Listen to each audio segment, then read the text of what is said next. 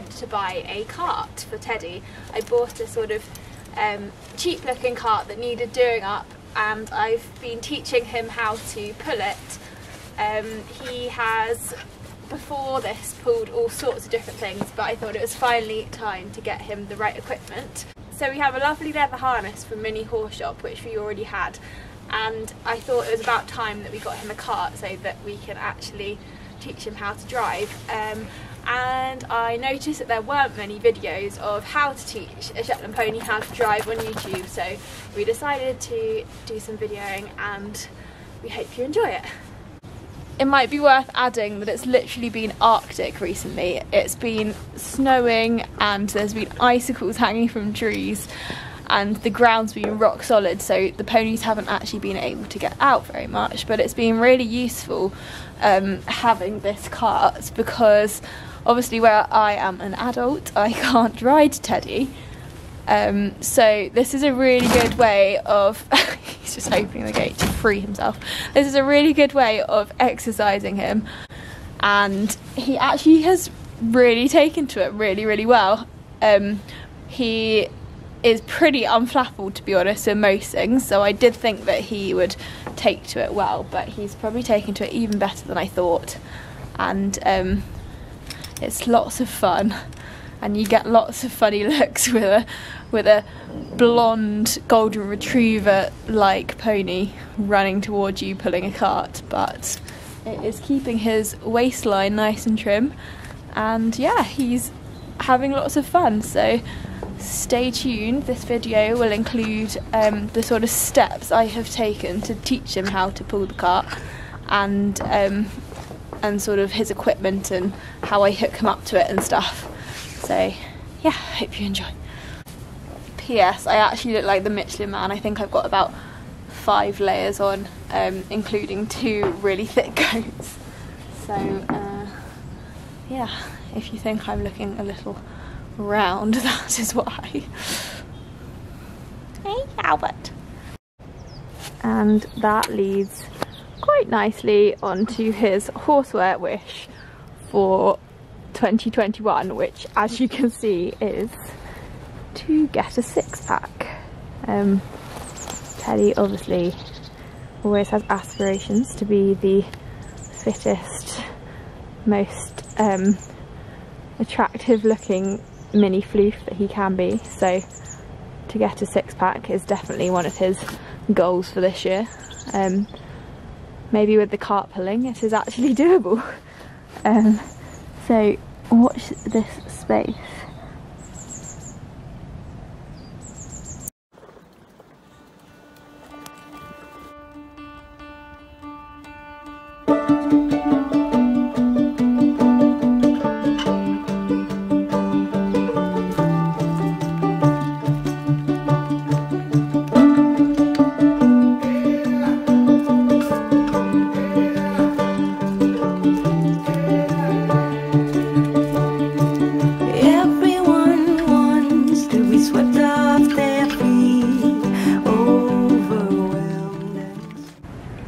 So this is the cart. It's very basic, as I said, and it needs a paint because it's a little bit flaky in the paint department, but nothing we can't fix. And I'm going to obviously sort out the backrest and a few other things, but it's perfectly functional. Rusty doesn't like it very much. Actually, that's a lie. Rusty loves it. He has been in lots of different trips in it and sits next to us on the seat, which is quite cute. But yeah, it was a bargain, and I'll probably get a nicer one once I know that he can actually, well, now I know that he can actually pull a cart, but there's no point in spending loads of money on one if he didn't like it. So yeah, we went for this one, and it is really quite handy.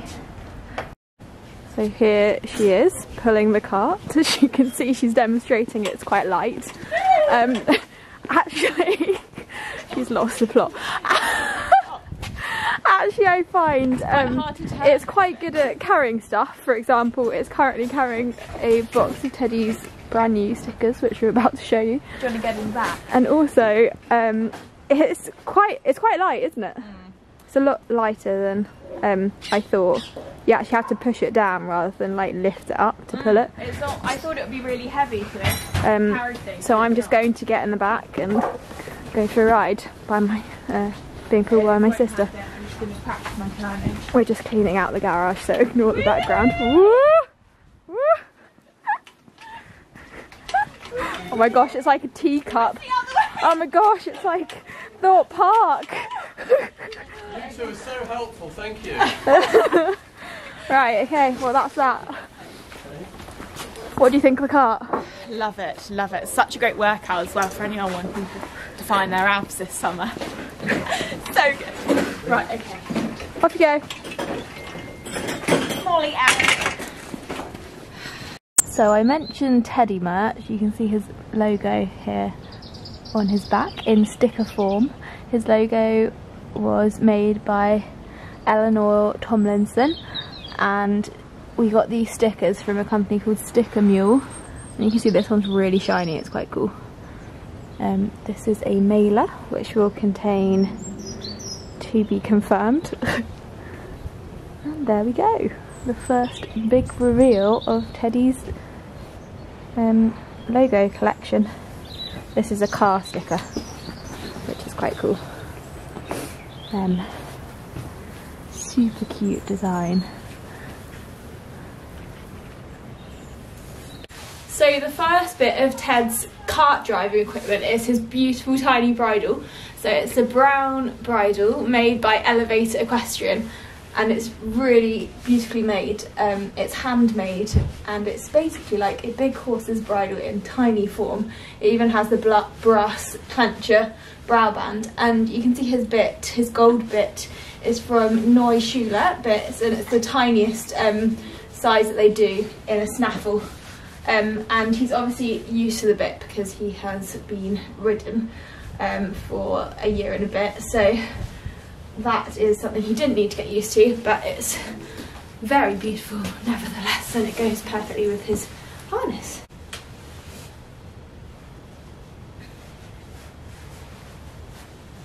So this is the bridle that he wore in his famous photo shoot where he was on the news grazing on the Royal Windsor lawns with Allegro, which was pretty special. It was very smart, and he wore little white dressage bandages too, which made him look adorable. So nice to have a bridle that actually fits him perfectly. So that is that, and obviously for kart pulling we don't have normal length reins, so I normally keep them off until the last minute. So his actual harness from Mini Horse Shop looks like this. It's brown, again, to match his bridle, and it's really smart, it's leather. So, I mean, I can't exactly say that I'm a pro horse driver, so I'm sure there will be people that do this slightly differently, but the way I put it on, I have purely taught myself by watching videos and looking at photos. But basically it goes over his head. Albert's about to disrupt the filming. Albert, get back. It goes over his head.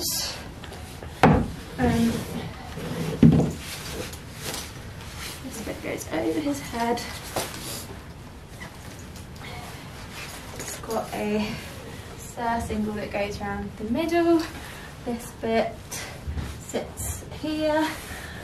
We had to put extra holes in it because he's so small that it was a bit big for him when we first got it.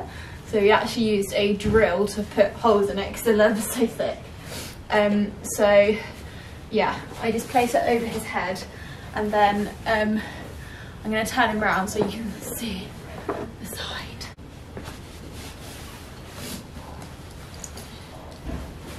These straps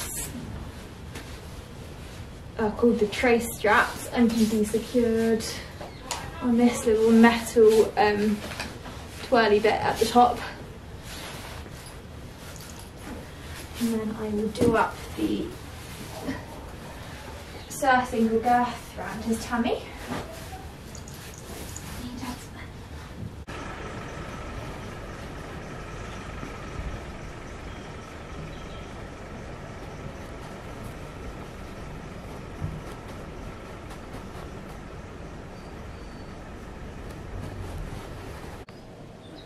So I put his harness on and I can show you all the little bits. So obviously this is his bridle, which I showed you.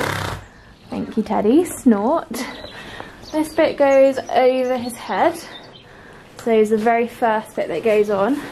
And the reins, when I put them on in a minute, will feed through here and then attach to his little bit rings there. These are the trace straps which attach to the cart.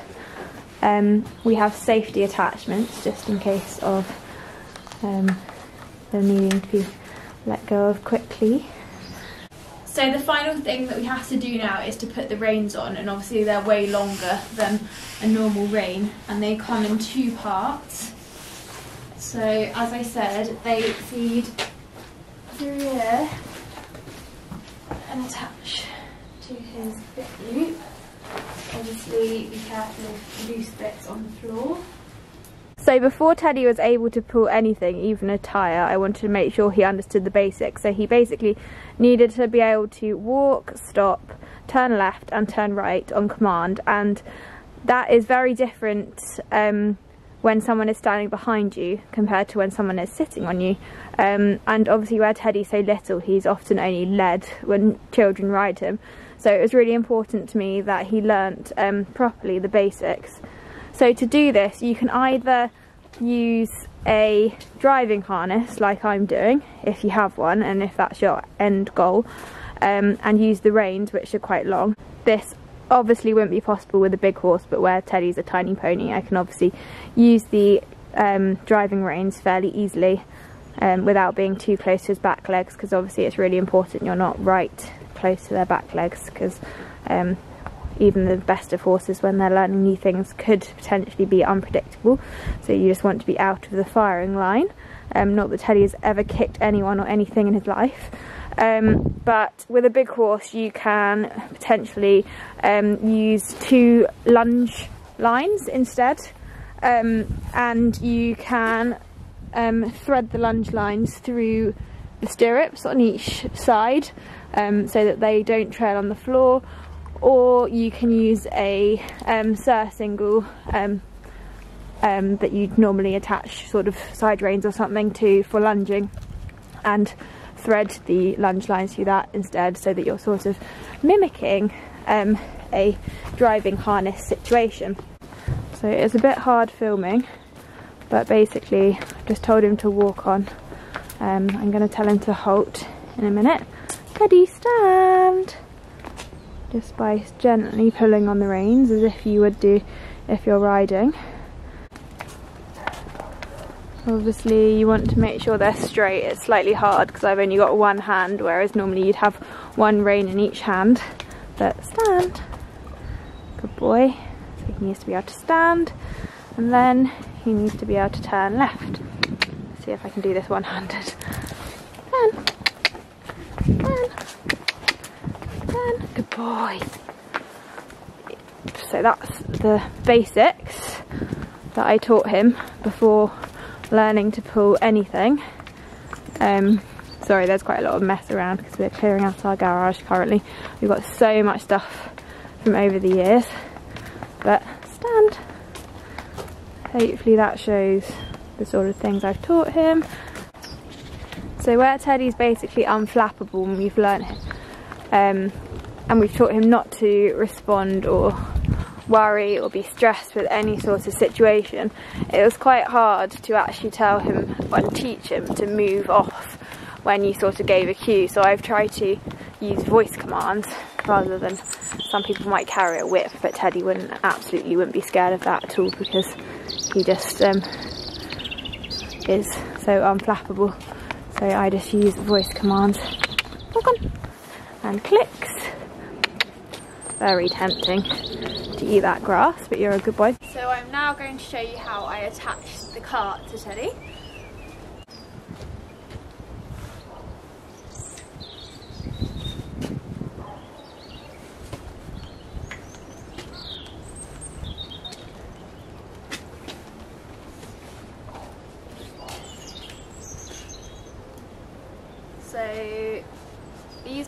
the cart just feed into these rings which support it. I'm going to place the reins on the cart itself, and I can attach the straps to these safety release clips.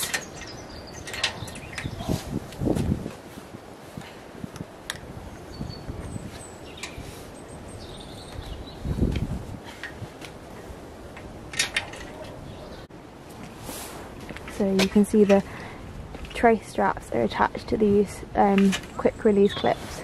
So if something was to happen and this was to be put under pressure, they just click open like that and the cart would be free. So this is the whole setup. There he is, looking angelic as usual. I actually found this cart by putting an advert on a page called Dinky Driving, and someone messaged me and said that they had a project cart for sale, which was perfect for me because I didn't really know if it was something that I'd really get into. So I didn't want to spend loads of money on something that I didn't ever use. So this was the ideal find. So ponies can actually pull 200% of their body weight, and that means that he is obviously more than capable of pulling either Rusty or me, because he's 100 kilos, so that means he can actually pull over 200 kilos if he's over 100 kilos, and obviously I'm nowhere near 200 kilos, so he finds it really easy. And yeah, honestly, I picked it up myself and towed Molly in it, and it's really much lighter than you think. Very sweet brothers, aren't you? So when I first taught Teddy to pull this cart, I obviously didn't just jump in and expect him to do it exactly perfectly the first time. So I attached the cart and I literally just walked next to him like I am now. You can see Rusty is enjoying his ride with his best friend Ted's. And once I was happy that he was doing it fine with me walking next to him, I then got someone to walk next to me whilst I sat in the cart. So that was sort of the next step.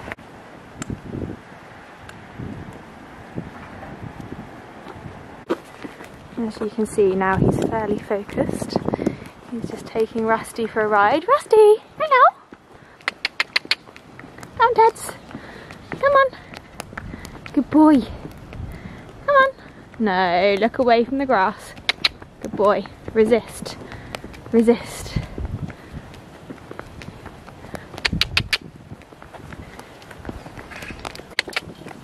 So then obviously once I was happy that he was comfortable with the cart, because it's a little bit noisy, I could then sit in the cart with my sister leading me. So she could just be there in case he has a panic, which he didn't, because he is not panicky. Nothing makes him panic at all, which is so nice. And then once I'd done all of that, I could then be let loose by myself, which is what I'm doing today. The main thing when you're teaching a horse anything new is that you have to just give them so much praise. So I had to tell Teddy that he is basically, well, he was, but I had to emphasise to him that he is the cleverest pony in the world, and I was so pleased with what he was doing. And then obviously if they have praise, they're going to enjoy doing it and they're going to want to do it well. There's no point in getting stressed. They're not going to learn something new within the space of 10 seconds.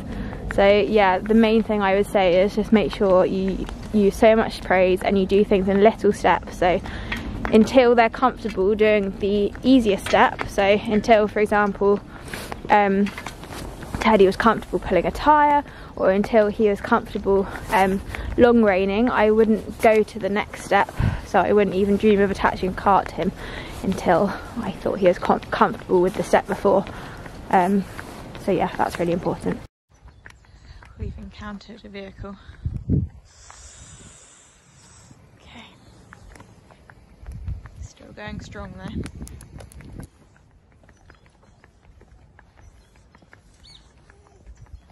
Looking very pro. How many times has he been in the cart now? Probably like 4. He's learning so quick. He's such a quick learner. Oh, there's a car coming.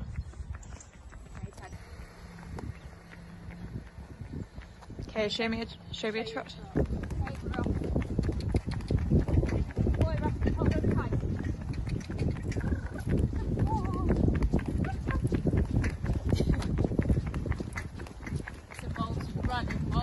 No, I'm trying to. Behind the camera is a woman flat out running. Yeah, sprinting. Rusty's got the wind in his ears. It's a bit cold. Yeah, so cold. Let me just give you a front angle shot. Oh God, look! He's really going for it. I have to run backwards.